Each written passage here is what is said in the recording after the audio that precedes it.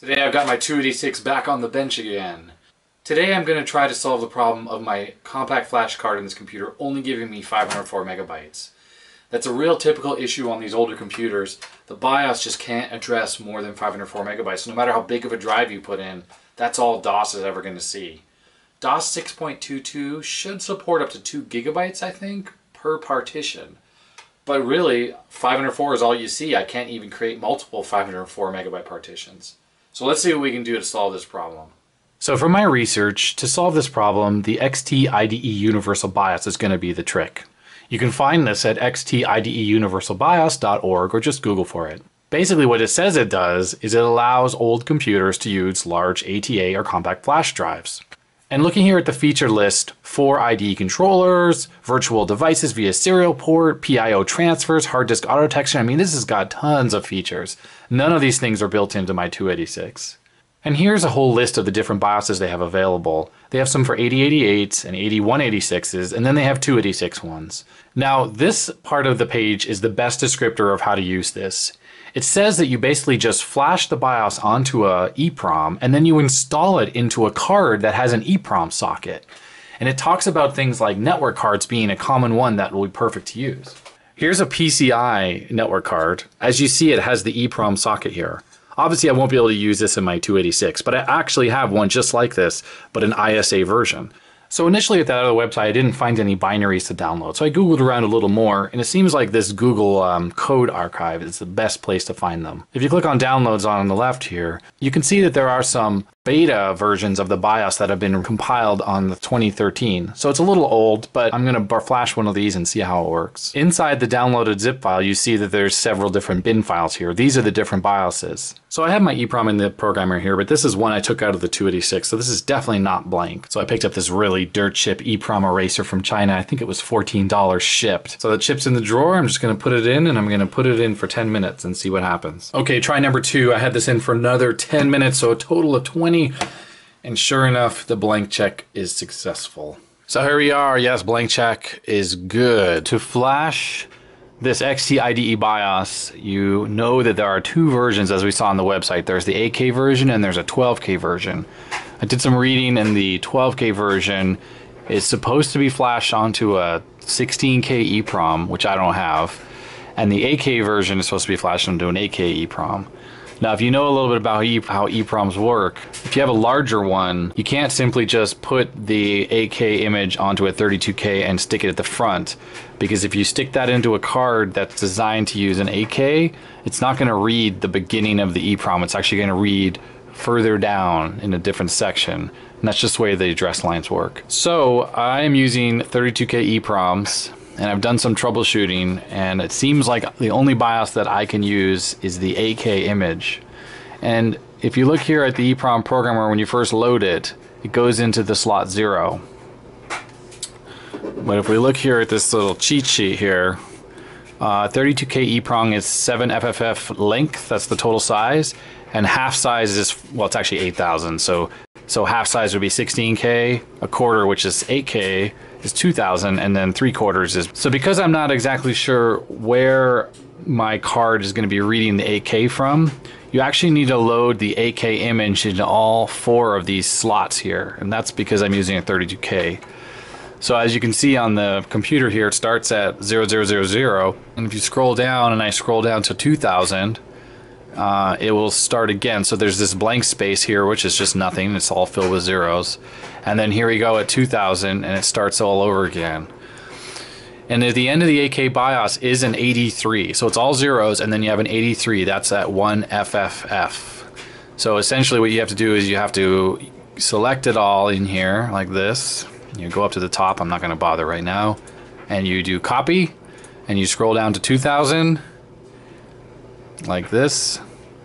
You click, and then you hit paste. And you have to do that again at 4,000 and to 6,000. So that's essentially putting 4 copies of this 8K BIOS onto the 32K EPROM. Now I was trying this with the 12K BIOS, and I made a 32K version by replicating it over and over again. But when I put those into my card, it didn't work at all. But the 8K one is going to work for now. In front of the camera we have 3 cards that all have an EPROM socket slot on them. These are the ones I had in stock. Now the EPROM's installed on this card, and unfortunately it doesn't work.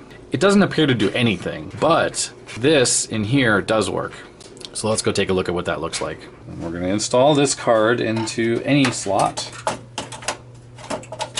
It is an 8-bit card. There we go.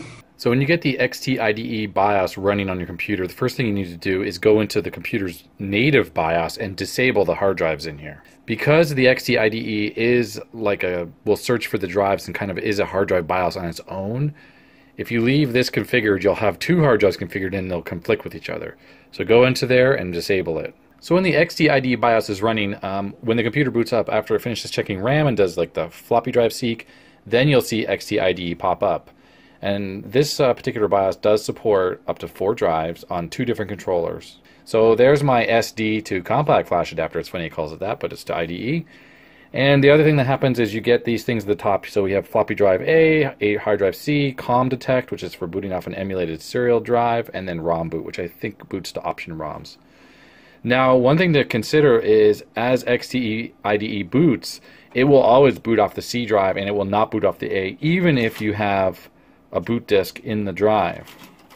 So if you want to boot off the A drive, when you see this prompt come up, you got to push A and then it'll boot off that. Otherwise, C is just the default. Rebooting normally would boot directly off the C drive unless you push A. So here in F-Disk, the SD card that's in here is an 8GB card, but it was first formatted as a 504 megabytes. That was when I was using the BIOS. Now if we push 4 for display, you can see here the 503 megabytes, but look, it's now detecting it as the full size. So let's delete the partition. Primary DOS, volume labels, volume label 286. Am I sure? Yes. Primary DOS position. Okay, so we're going to create a partition.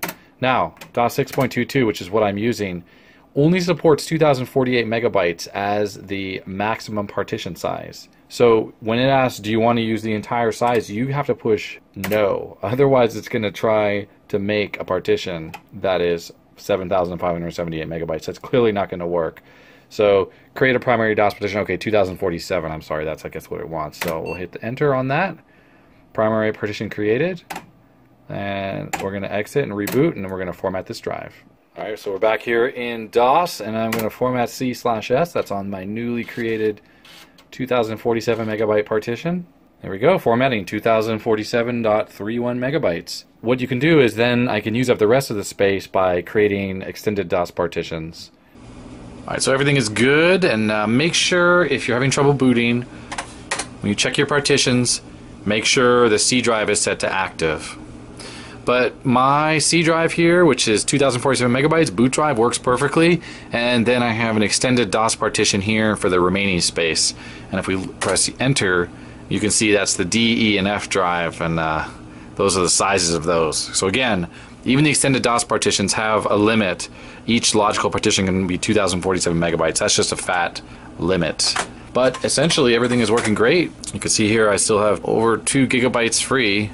Well, that's the XT-IDE BIOS and a network card inside my 286. It was a little bit of work to figure out how to get it working because there's the 12K BIOS and the 8K one and how to flash it in multiple pieces and all of that.